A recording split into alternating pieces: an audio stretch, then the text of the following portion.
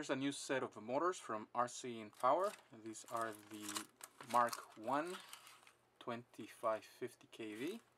I just got this in from rcINpower, so thanks rcINpower for sending them in for testing and review so I can show it to you guys.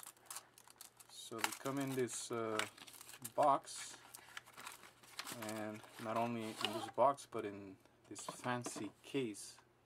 It almost looks like it could be used for carrying your sunglasses. Nice hard rubberized case with a zipper, so it's one of the fanciest packagings I've seen.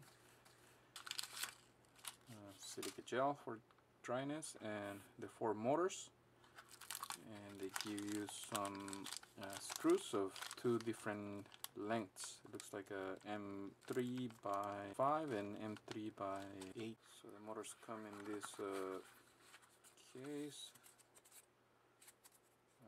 dense foam, and that's how they come. So 4 motors.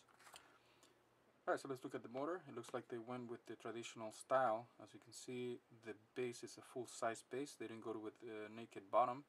They did use a shaft retaining screw, and it's one of those beefy ones, so it doesn't use the 1.5 millimeter keys. It's just uses a regular. It looks like, I think that's a 2 millimeter key, so that's good. It's gonna be easy to remove, so not that many chances of rounding that screw. And the mounting pattern, the whole mounting pattern, looks like it's a 19 by 16, so that's another one of the traditional features for the motor. And they're using these vanes, according to them, that's for active cooling, so that moves air when the bell is rotating, it's spinning, so that moves air through the stator.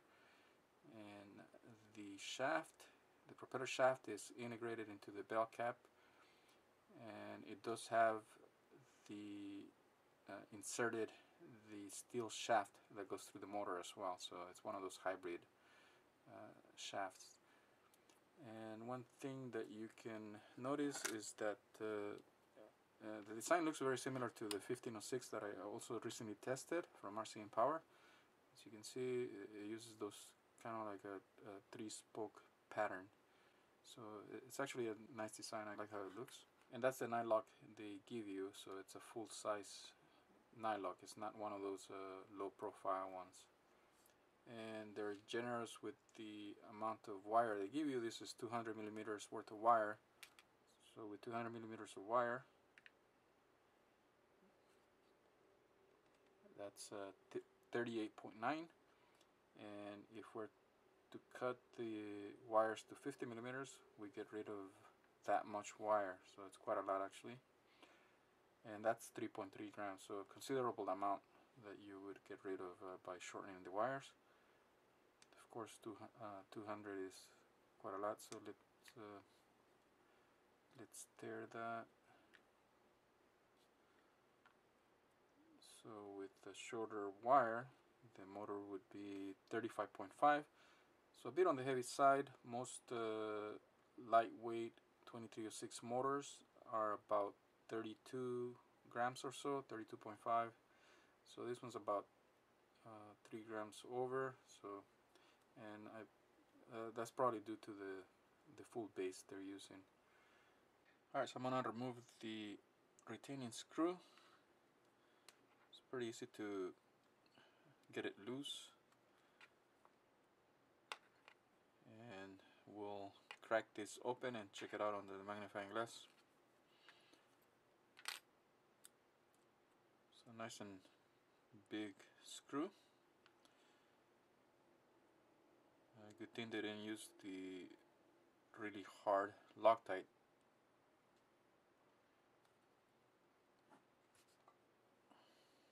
So there we go. Let's have a closer look. Alright, so here's a close-up of the bell, and there's the 4 millimeter shaft, and it is not hollow, so it's only hollow where the thread is, so it's solid all the way through. And as you can see, those are arc magnets, and The bell ring does have a little bit of a lip right there, so that's going to help keep the magnets in place. So pretty nice chunky magnets, pretty good density. And there's one thing to notice, there's some kind of rubber washer there, and from reading the literature on the motor, they're saying that's going to help dampen some of the vibrations that some motors produce. So that's just some sort of dampening washer there, so we'll see how that works. As you can see, they went with the nice bearing. That's the 4x9x4, so that's a good thing. Those bearings have proven to be durable, and most people prefer those bearings. There's a stator, as you can see, very nice and neat windings, single strand wire, and the laminations, I believe those are 0.15 laminations, so that's another one of the modern features of motors these days. And the stator height is right at 6 millimeters, so nominal 6 millimeters, so no surprises there. Let's see if we can get a look at the air gap. It is pretty tight, not extremely tight, but it's fairly tight, so that should make for good power. It's gonna be hard to see because of the full base, but I'll get as close as possible there. So there we go. That's the rcINpower SP Mark 1 2306 2550 kV motor. So we'll screw this back together. I'll put a little bit of Loctite and tighten this, and we'll put it on the thrust stand and see how it does.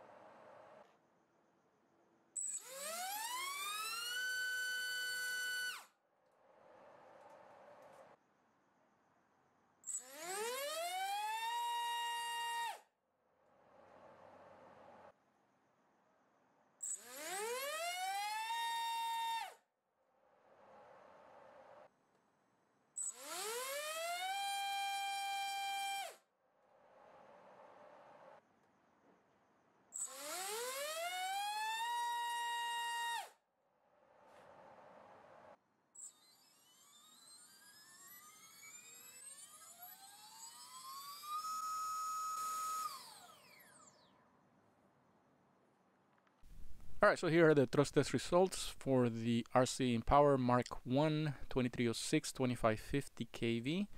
This motor came in at 2570, so 20 kV higher than spec, so that's not too bad.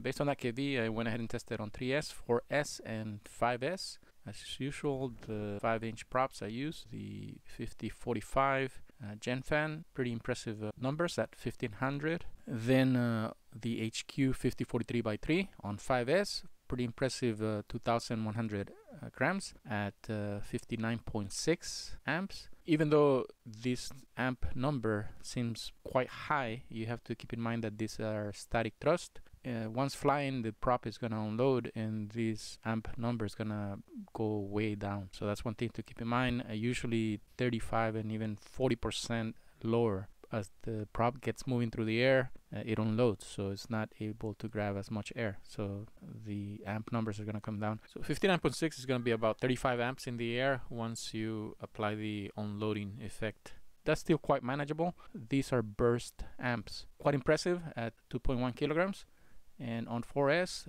also pretty good at 1544. Then we go on to the more aggressive props, 1600 for the 4-blade, 1633 for the 5045x3, and even more aggressive ones, DAL C5046, 1679, and the 5045x3 DYS, same as the DAL 5045x3 V2, it's the same prop, so 1714, over 1700 grams. Then we move on to the 5.5 and 6-inch props. So approaching 2 kilograms here, and breaking the 2 kilogram mark with the 6045 and 6040. So again, impressive performance out of this motor. So it's going to be a quite powerful motor to use in your builds. Alright, there you have it. That was the test results for the rcINpower Mark 1 2306 2550 kV. Quite a powerful motor from rcINpower. So hope you find it that useful. Thanks for watching. Until the next video.